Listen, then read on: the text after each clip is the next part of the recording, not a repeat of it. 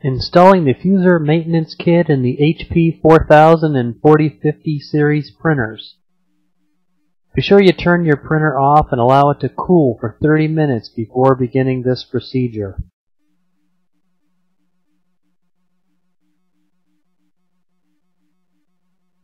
Turn your printer off on the front power switch. Then move around to the back and remove the interface cable you may be using. And then remove the power cord. You'll need to remove the paper tray cover and any items you may be storing inside the unused portion of the paper tray.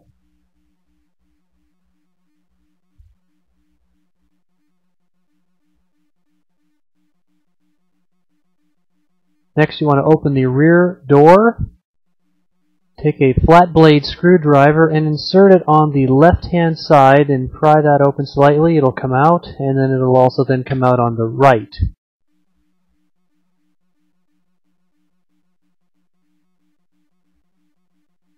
Remove the cap over the fuser on the left, and then remove the cap on the fuser on the right.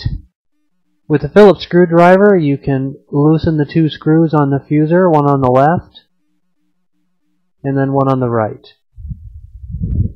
Your old fuser will slide right out.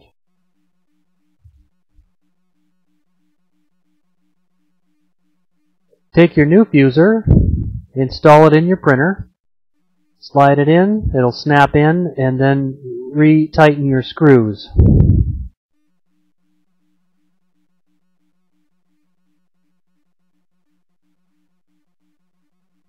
Once your screws are secure, snap on your cap on the left, then snap on the cap on the right.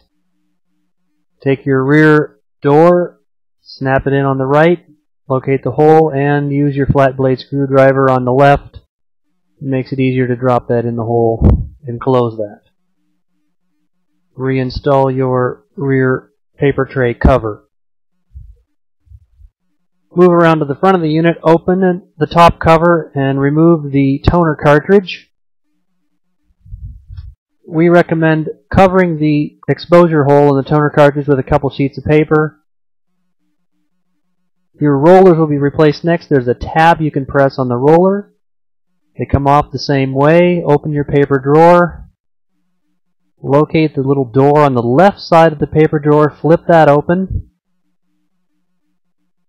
Once that door is open, you can press the tab on the roller and it will slide off the shaft.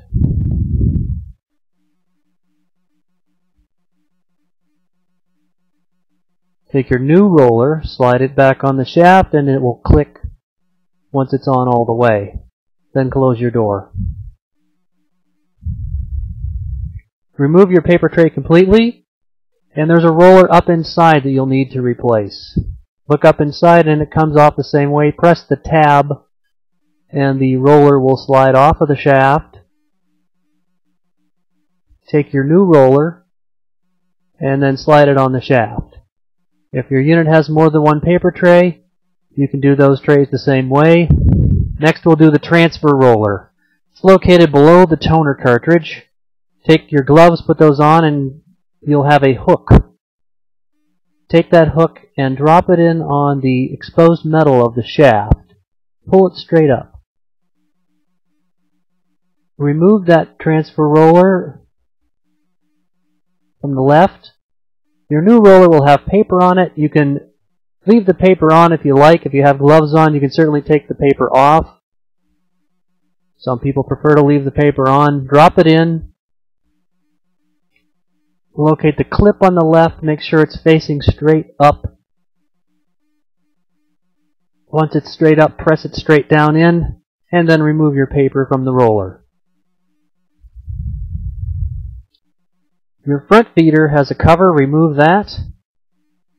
And there's a roller, you insert a flat blade screwdriver, give it a little twist, and that clip opens.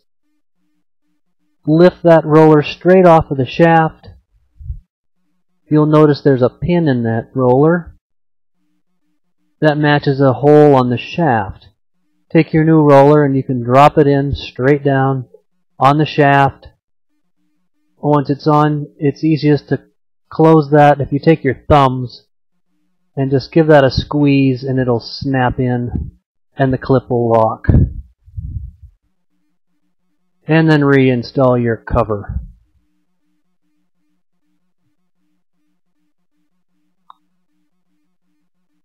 You can now reinstall your toner cartridge.